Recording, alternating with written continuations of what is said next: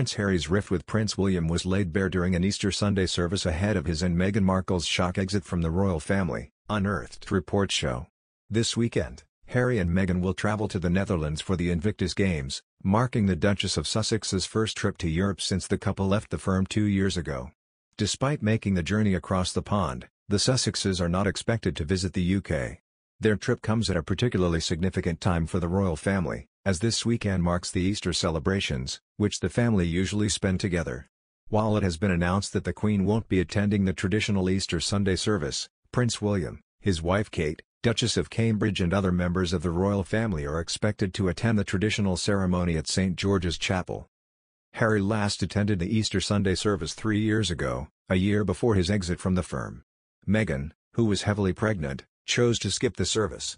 At the time, talk of a rift between the Sussexes and the Cambridges was rife. It had recently been decided that the couples would split their households. Kate and William stayed at Kensington Palace, while Harry and Meghan relocated to Frogmore Cottage in Windsor. The Easter service only furthered speculation that tensions were brewing.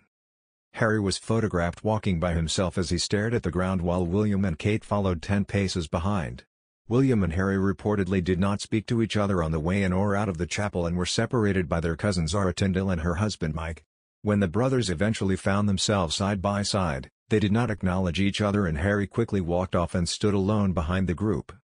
At the time, body language expert Judy James told The Mirror, "The body language between the two princes here doesn't just add to the speculation that the pair are no longer on speaking terms, it seems to suggest that any rift might have got even wider."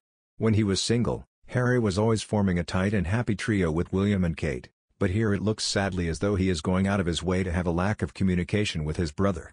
Not only does he arrive and leave walking apart from William and Kate, his antics when William closes in by the church entrance make him look awkward and hints that he could be desperate to avoid him.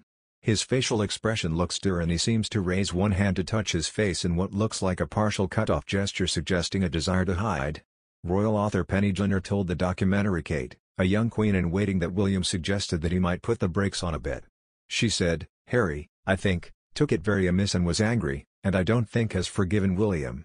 This was echoed by Ms. Nichol. She said, "Harry felt that he didn't have his brother's support. That really was the beginning of the breakdown of what was, up until then, an unbreakable brotherly bond." William still served as his brother's best man at the 2018 wedding, but it soon became clear the brothers were heading in different directions. When Harry and Meghan upped sticks and moved to California last year, stepping down from senior royal duties at the same time, the distance between the two grew bigger than ever. Harry, in his interview with Oprah Winfrey earlier this year, said of the relationship, "We are on different paths." However, the two first grew apart 20 years ago, according to royal expert Katie Nichol. She told the documentary Prince Charles and Prince William, Royal Rivals? That things started to change when William went off to study at the University of St Andrews in Scotland. She said, "I think the distance between them started when William went away to university. I think Harry found that quite difficult because he'd lost his soulmate, he'd lost his confidant. I know through friends that Harry did find that very difficult, and William would come back at weekends especially to be with Harry." Harry, 2 years younger than his brother, was still at Eton when William went to university. He has always known his brother's destiny. Robert Lacey, in his Battle of Brothers book which was released in October last year, recalled a moment where the brothers were still very young.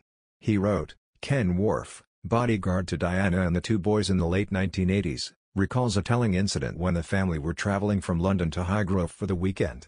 According to Worf, Harry and his brother got embroiled in an argument in the back seat of the car, with their nanny vainly seeking to referee the dispute. 'You'll be king one day,' said the 4-year-old Harry. 'I won't. So I can do what I want.'" "Where the hell did he get that from?" asked Diana.